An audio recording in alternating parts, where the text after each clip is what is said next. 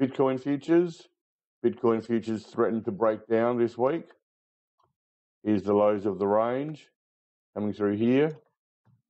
The market's clearly pushed below that level with an increased spread. Now, a breakdown bar generally doesn't close well off its low, so that's an inconsistency with a true breakdown. And volume was below average, although that only represents 3.5 trading days, with the holiday last week and the shortened trading day on the Wednesday. So if we look inside that bar to gain a better view, here's the daily chart. You can see the 4 days trading beginning here was last week's trading, with the third day only being a half day. Prices gapped up, which wasn't really supported by the market. There was an attempt to consolidate, which is the low volume as price moved back. So this was an attempt to push higher. Supply has been drawn out here.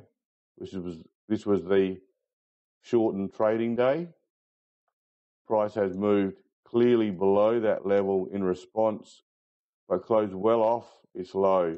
On the Friday, volume, however, was above average, and that suggests there is an attempt to support the market off its lows.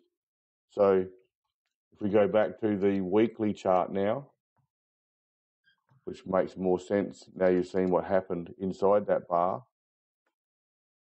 Here's the lows of the range. Next level comes through there.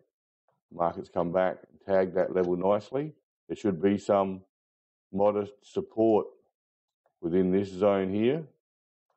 The market's come down, just touched the top of it, and seen some buying support emerge at that level there. That leaves some chance of a reversal next week. Doesn't mean there will be, but there's some chance. It wasn't a fully supported breakdown bar last week. Any further downside in response would confirm this as a breakdown bar, especially if the market closes below the previous bar's lows and it's a clear breakdown. So the response next week is important. A reversal like this in blue would likely see the market come back up and attempt to test the highs of the range. A further down bar in response would likely see the market attempt to consolidate and recover around the 50,000 level or just on top of it. So pretty important response next week, but buying support did emerge off the lows this week.